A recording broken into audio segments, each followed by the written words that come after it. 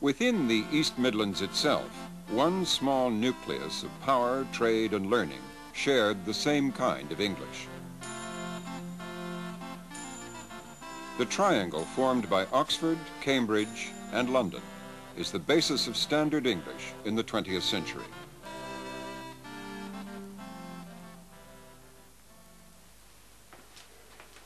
When it came to setting Chaucer in the new type, Caxton had to settle for one system. Naturally, he adopted the vocabulary and spelling of the capital, London English. Like all his contemporaries, Caxton himself was an idiosyncratic speller who wrote as he spoke. This is his spelling of girl. Words like right reflect the pronunciation of the time, richt. And so does plough, ploch, a word that even Caxton spells two different ways. The English language owes its chaotic spelling conventions to this simple fact, that printers like Caxton fixed the language on the page before a consensus had emerged among its writers and teachers.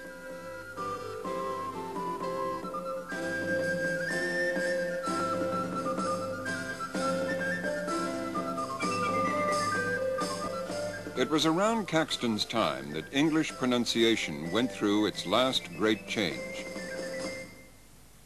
By the late 15th century, English is almost totally recognizable in the mouths of the first professional actors.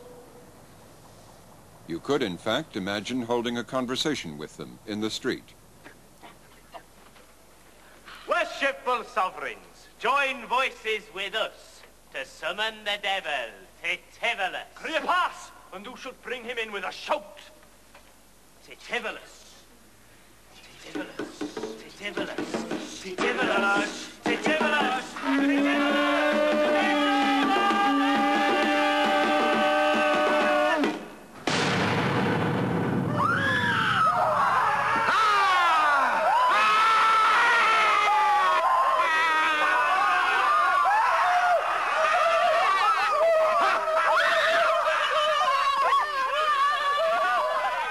This is Mankind, one of the most popular plays of the 15th century, in an authentic performance outside the porch of Lincoln Cathedral. Ego sum dominantium dominus. Pend me nam. Is Titivolus. Do way. He shall no more over the church steal. Here, the devil prepares to tempt mankind, a hard-working peasant, to swear an oath of loyalty to the 7 deadly sins. Oh, but heed is very heavy. He tell you for so. He shall sleep full me belly, though he be me brother.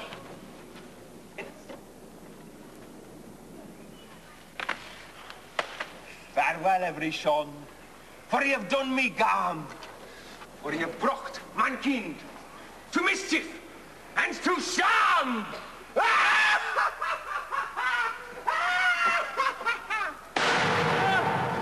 Mankind, come hither, and raise your lip tongue.